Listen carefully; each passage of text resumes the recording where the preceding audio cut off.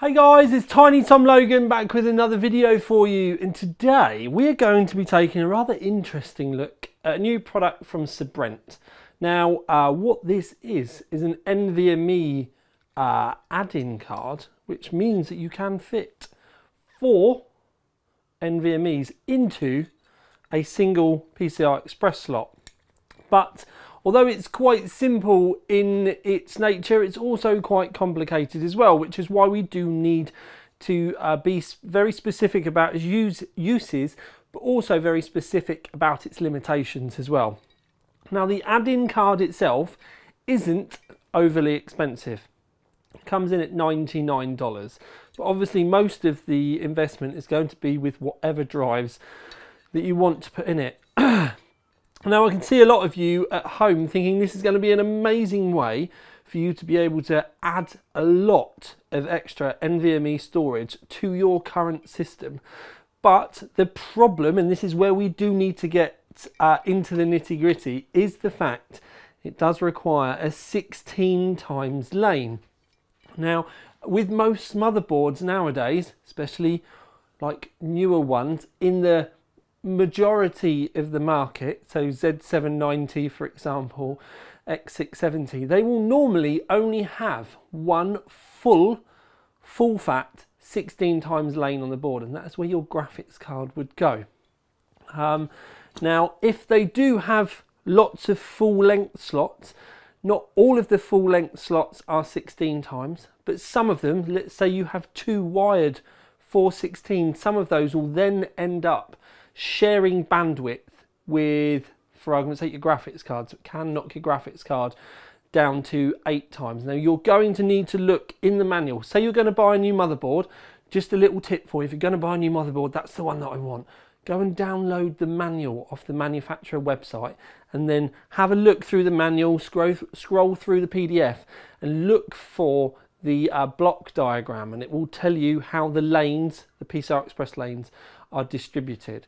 If you've already got the board, then some of you may get a bit confused with the fact that some of the PCI Express can be full length, but they're not wired completely as well. So I'm just going to show you this. Now, it's a little bit of an unorthodox way of doing it, but I've got the test bench tipped over, and if we zoom in at that top visible PCI Express connector, if you look carefully, you can see that the brass pins do go right to the very edge once it's refocused again. They do go right to the end. You can just see them there in the top. So if you look carefully, you can see them go right to the end. That is a full 16 times lane. Now, underneath, despite the actual fitting for it being a 16 times lane, it's only a 4 times lane, because you can see if you were to sort of like, it's a quarter of the total amount of pins available. And then if we zoom out a little bit further, you can see the one underneath is 8. So you've got 8 at the bottom, then 4, and then 16 at the top. And this is something you do need to be very, very careful about. And even then, once you've done this, you do still need to look into the block diagram of your board to see how it is laid out, because you could have 2 of these wired for 16, but if you have 1 in each, they may actually be sharing the same amount of bandwidth, so it may still drop down to 8 times. It sounds very complicated, but in reality, once you get there and get busy with it, it's not. So now you know the difference between the lanes. As you can see, I'm using a W790 ASRock board. It's the new crazy Sapphire Rapids.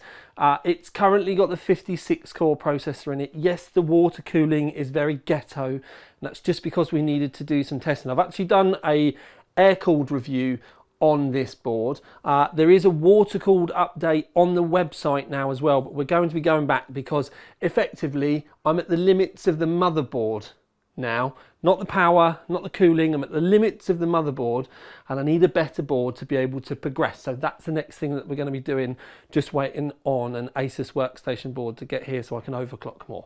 So that's a brief update. Anyway, I'm on a WZ90 board, and I've still only got 2 full length 16 times slots. Now, with the full 16 time slots in, you then go into the BIOS, turn on the memory verification. Now effectively that then gives you the choice of going like 4 times 4 times 4 times 4 times, or 4 times 4 times nothing, 8 times for example, and it's just how it splits up the PCI Express. Now if you get all that on and you get it on, you'll see in the operating system that you can get access to the 4 drives. I just did very basic software striped RAID so that we could see the performance. But before we get to performance, I do need to explain to you about the difference between the 4 times and the 8 times. So when it was wired with this 16 times lane, you can pretty much imagine that the NVMEs take 4 lanes each, and if there's 16, they just go straight down into that. Now the problem was, if you put it into an 8 times lane, those 2 drives just were not seen by the operating system at all, because it didn't have the lanes there to work with it. If you put it into a 4 times lane, it pretty much only saw the number 1 drive. So you need to put it into a full 16 times lane, because there's no hub here. And if you look carefully, you can see with the way it just goes, you can see the little traces, they just go straight into the PCI Express. So if there isn't all of those wired on your board, you are not going to be able to even see the drive. So this is why you need to be very careful about the placement. Now performance, as I said, did striped, very basic RAID array, because at the end of the day, you guys at home are going to decide whether you want RAID 6, RAID 5, maybe you want mirroring, maybe you're just going to go JBOD, because that's one of the things you can do as well. JBOD, just a bunch of drives. Well, you don't even need to do that with RAID. You can just leave it in the operating system and have access to each of the drives individually. It's going to be completely down to you how you want to do it. But this card, just so that you are aware, you can use it as a system boot drive as well. So one of the drives you can have your Windows on, the other 3 you can have RAID. How you set it up is completely up to you. So I did see 14 gigabytes a second with the drives that I have here, and they are the Rocket 4 Plus. So you do lose a little bit of the overall performance, but that's pretty much going to be down to the fact it's software. There's not a dedicated RAID controller there to split it all out or anything. But 14 for one of these as an add-in, very easy, is pretty cool. You can go to the website to see the graphs for the Atto, Crystal Dismart, all that sort of stuff if you would like to see more of them. But one of the things I did find most interesting was the cooling. Now it does come with its own little fan, but if you have a look with the way that the fan works, it is just a hole in the heatsink. There's no like channels for the air or anything like that, so pretty much it's just moving the air around underneath the base of the card. Now this is how I tested it in a very, well, it was the other way up, and there's a plastic cover that goes over the top. Now with there is a fan here, but with that off, and it was just with a little fan running, it made a 5-degree difference over no fan at all. So no fan at all, you're looking at about 60 degrees for all of the drives after me battering them for ages. If you turn the little fan on, then you were looking at about 55 degrees. But most interesting was, with a single 120mm fan, not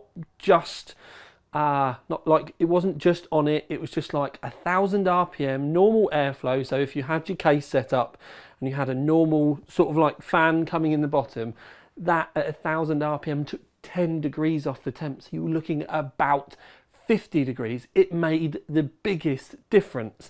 Now this little fan, I have to say, it's not as loud as I was expecting, but once you've tuned into the fact it's on, it's quite annoying. Thankfully there is a little switch on the back that you can turn it off, and I would personally say if you've got decent airflow in your case and with a fan somewhere close to be pushing air up at it rather than just in the front, I think that is the best way for you to cool this add-in card rather than using the fan that's on board. I personally would not run it at all, and if I'm completely honest, what I really did wish was this section here. It is actually quite texturized, and you can see that there are big steps in it. If this was just smooth, I probably would have messed around with using a thermal epoxy to have put a water block on it and just done a basic cooling with it that way instead, because I don't really see the point in the fan. So let's just say you had the fins on the outside, but then this bit in the middle was just flat. I probably would have put a block on it, even if it was just kind of like a small one, just to take a little bit of the heat away. And I think that probably would have been a really cool way of going about it. It's actually got me wanting, because I'm an idiot, to go into a machine shop and just to get them to machine this top bit flat for me so that I can then add something on. Because I'm not being funny, you could just bond on a 120mm AIO that you've had in the cupboard for like 3 or 4 years and you didn't know what to do with it, and it's just to help take that heat away. So 50 degrees is still not bad, and when I say battering it, it was literally, there's a certain bit on Crystal Dismark which literally, it's the one bit where it spikes the temps, and I was just sat there pummeling it, like literally running it, you can turn it up to 9 times. And I was literally like, run it 9 times, sat there for about 20 minutes, half an hour, just not the sort of thing that you're going to be doing at home at all, just to make sure I had completely got it hot. And when I say that the drives were 60 degrees, that heatsink had got pretty hot as well, because obviously it's a big chunk of aluminium, so once it has warmed up, that's it. Okay, so I don't think many of you at home with motherboard layouts the way that they have been recently are going to have a board that is going to be able to work with the full 16 times lane at all anyway. It's going to be those of you out there with a Xeon setup. Maybe, let's say for argument's sake, some people out there may have like a Godlike where they've got a PLX chip on it, which means it adds in extra PCI Express lanes onto something like onto a Z690 or a Z790 or something like that. They are going to be the only boards where this might make sense. So the fact that it is only £100, it is definitely a sweetener, and it is going to bring lots of people in like it did me, but the actual reality of being able to feed it with enough PCI Express lanes so you can see all 4 drives is going to be the deciding factor. So please do homework. Remember what I said about looking for the metal pins. Remember what I said about downloading the motherboard manual so that you can look at the block diagram for how they distribute the PCI Express lanes. That's your homework to do before buying it. But if you tick all the boxes and then you're like, yes, I can run this, then the only decision you've got is really what drives you're going to put on it and how big you go. Because I was lucky enough to have 4 2TB drives, which I've pulled from test rigs and lost data, because at the end of the day it was like I needed to put a RAID on this. So there's a couple of test benches now that I need to do a restore on. Luckily I did some backups, so it shouldn't take too long. But then you could be up to 14 gig a second with a basic setup. If you did it through the BIOS, or there are a couple of other ways that you could go about it, but you have plenty of options. Although I'm still wondering whether, for the most of you out there that are now like disappointed and like, oh Tom, I'm not going to be able to run that. By the time you spent $100 on the card, by the time you spent many hundreds of dollars on the drives, should you have just saved your money and gone to Sabrent in the first place and bought an 8TB single NVMe instead?